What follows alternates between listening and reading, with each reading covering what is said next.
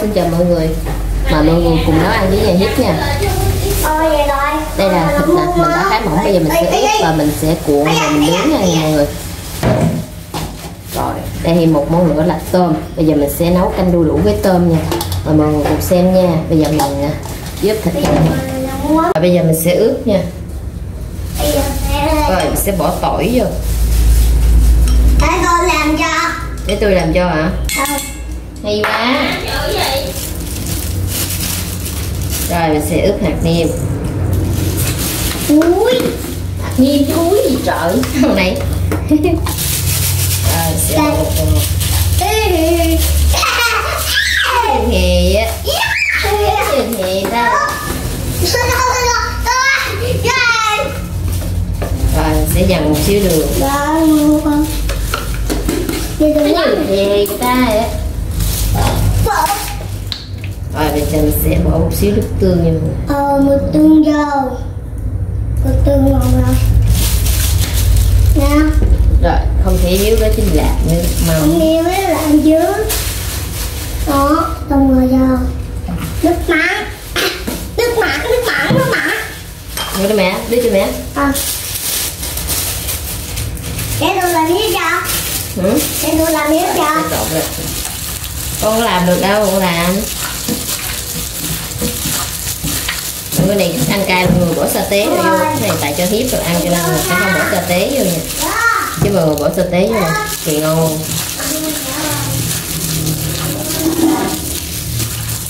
Cái này mình hết hữu vị hương rồi mọi người, chứ không bỏ hữu vị hương nữa thôi. Cái này có gì xài đó. Rồi mình sẽ ướp đây 30 phút nha. A few moments later. Hai mẹ con mình sẽ đi cuốn thịt để nướng nha mọi người. Đem con tay vô tẻ. Bây giờ nó cũng đeo nữa. Ơi ơi. Cái ghê nhất là này mọi người có hành tây ha, có cái gì mọi người cuốn này nữa. Này mình cuốn không thì đây cuốn.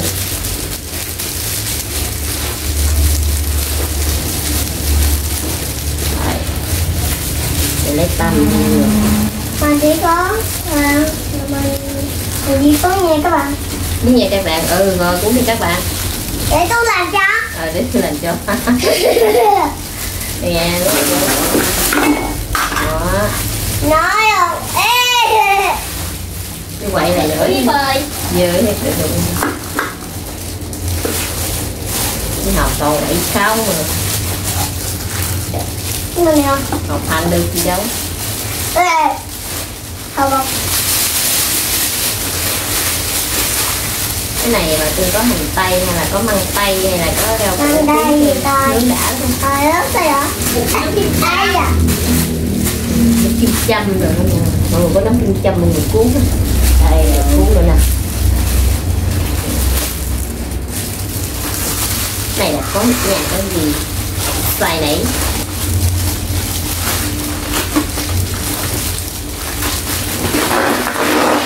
Quạng ngán không được. Dạ có lần nữa.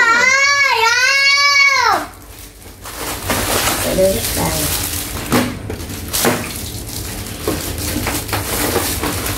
Ôi bữa lấy bánh ngủ hiếp. Cái gì vậy? Con lên bọt. Rồi cái gì? Rồi. Ê.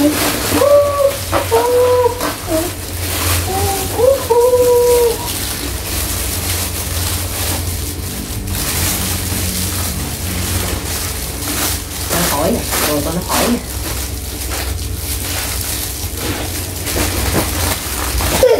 Hỏi luôn rồi. Ê ơi. Hai con đây. Hip ăn thịt nướng không? Dạ Hip ăn thịt nướng không? Mẹ làm món cay cho con ăn nè. Đây mọi người ướp sa tế hay gì vô.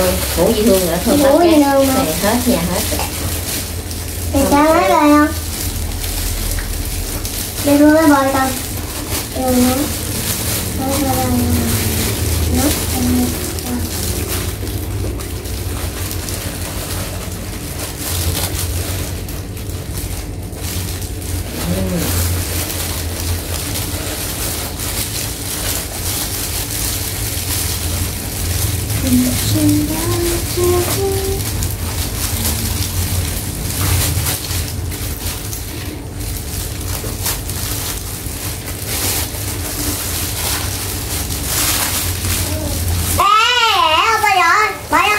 Út mày coi nó ngồi lại cuốn thịt phụ tao mà vậy không?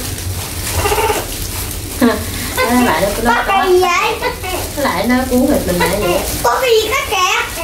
Cá kè cá ngon nha. Tao cả. Cái gì vậy? Cái gì vậy? Ghê quá mình.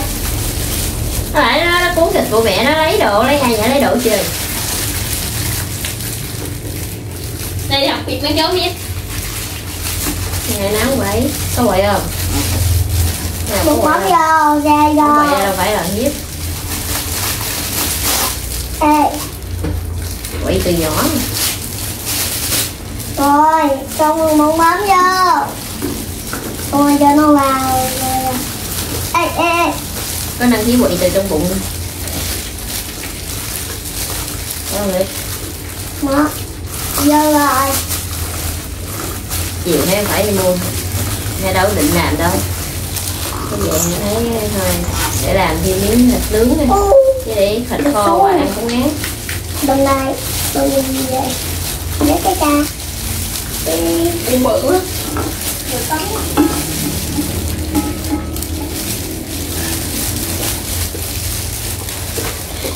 Mình có lò sao mình không biết. Nó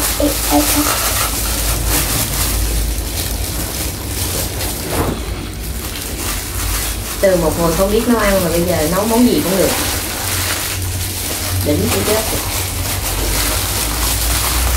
Không biết nấu được cơm không? Hai cái nhà này đó là cái giọng thì vậy. Chứ mà giờ thôi sợ món gì nha nữa là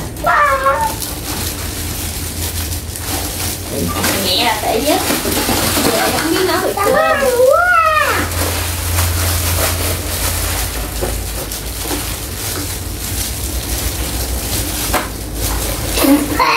cái gì vậy? Vô.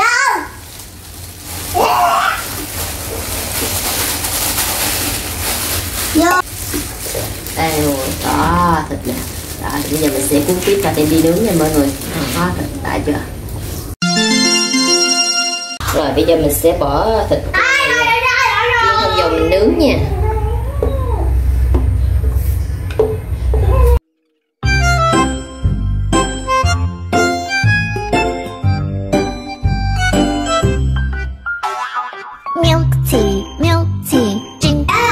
Rồi bây giờ mình sẽ nướng thịt trong vòng 30 phút và trong vòng 180 độ. Trong thời gian nướng đó khoảng 50 phút mình sẽ trở một lần để nó khét nha. Cho mọi người xem thịt. Thịt từng chín này nha mọi người. Bây giờ sẽ nướng thêm xíu nữa nha.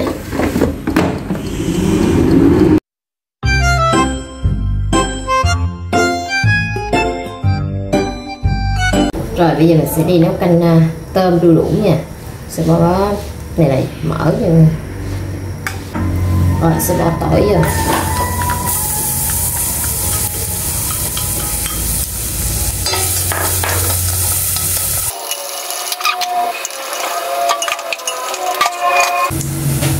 Rồi sẽ bỏ tôm vô.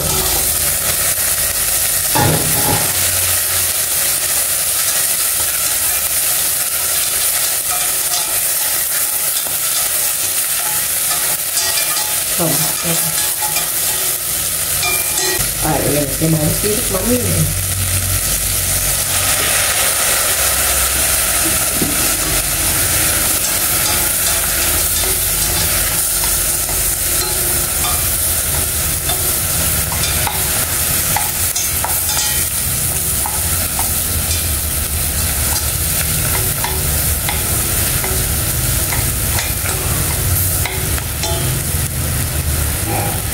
Rồi sẽ bỏ nước vô. Rồi mình sẽ đợi cho nó sôi lên nha. Rồi canh mình nó đã quá sôi rồi, bây giờ mình sẽ bỏ đu đủ vô mọi người. Đây rồi em ơi. Đúng quá. Đi nêm nếm luôn. Đây rồi lấy miếng nào. Bột ngọt. Hạt nêm. Em ơi. Được. Sao đi? Mọi người nêm nếm lại vừa. khẩu vị mình ăn rồi. Rồi canh của mình Nguồn đồ cháo này. nó sắp chín rồi nhưng mà đồ cháo nè. mình sẽ vớt bột. Ngon cháo nè. Này có nói cháo. Đốt sao.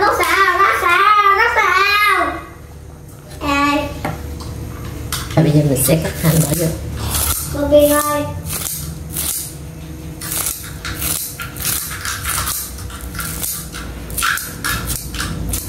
Rồi sẽ bỏ hành phi vô luôn.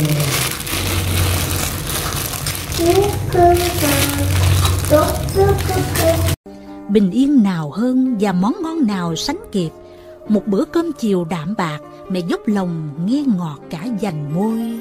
Ơ cá kho tiêu, mớ rau đồng nấu canh cùng tép trấu, ăn với chuối chín mùi mà hơn hẳn những vật lạ. Đây mọi người ăn cơm với nhà Hiếp. Thịt nướng, canh tôm đủ. Hiếp ăn thịt đi. Một cái đều mình cho thịt. Một cái đều mình cho thịt.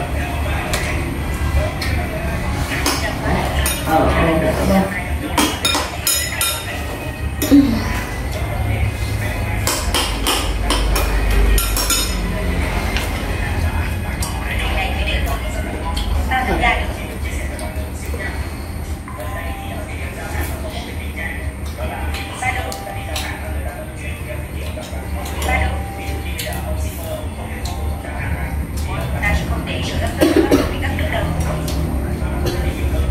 Ăn thịt đi con.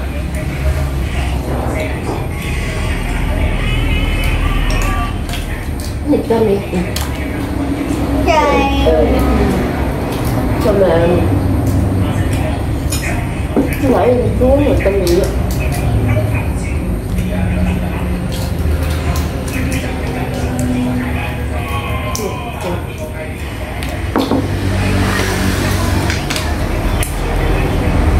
Ăn cơm vô nào, cái phải ăn thịt không? Vô cơm vô này để cho thịt. Mà đây, thịt luôn.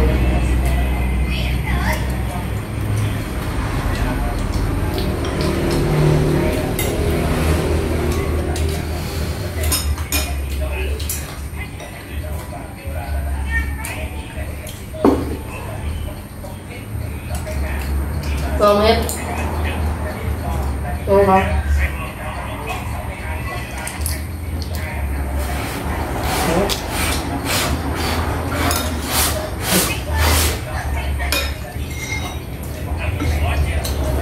Thường.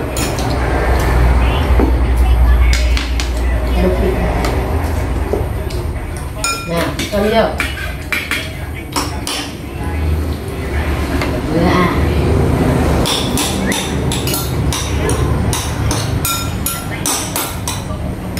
Đây là cơm gà xanh. Cơm gà xanh là cái đầu nó bự. Đây là ngọt.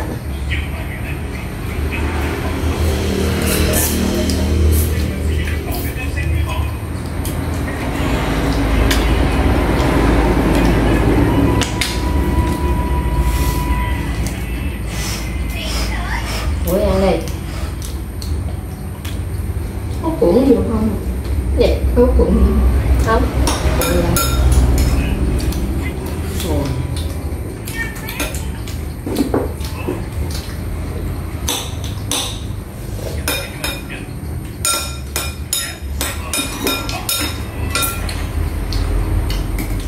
Cái này còn có sợi tế nữa là ngon. Đó.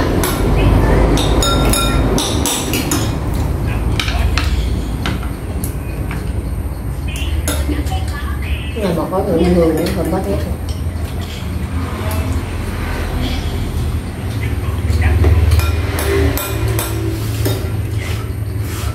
Nó khỏi à.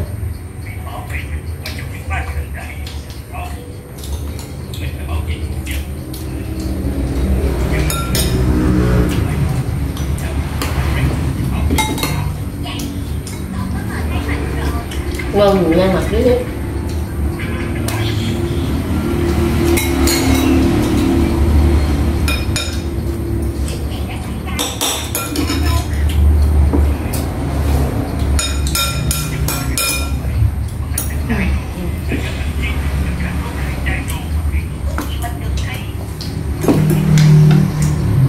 ăn những gì nữa. Đúng rồi, đúng rồi. Con hiếp ăn mà vẫn cay. Này có hiếp ăn nên đâu có chút cay đâu.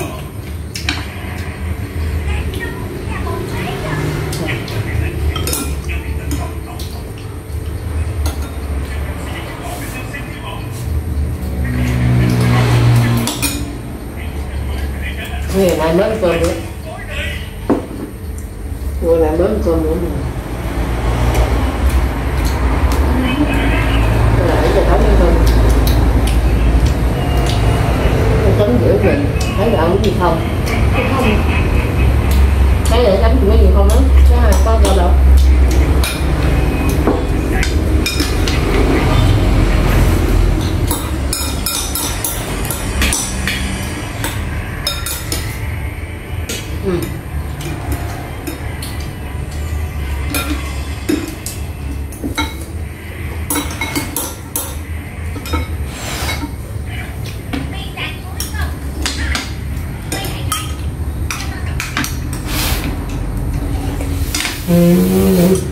Con hỏi nè.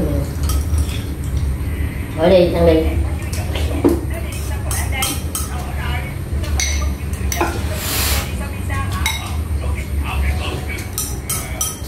Làm thì lâu ăn lại.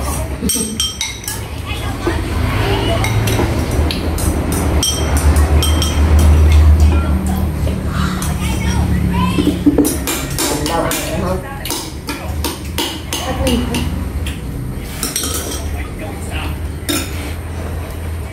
Sao con?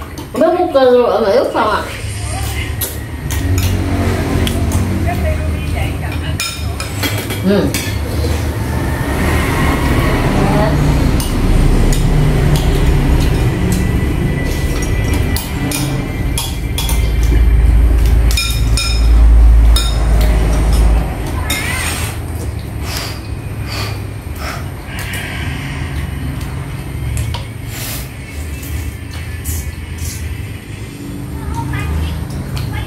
Có cả đùi gà anh nha. Nha.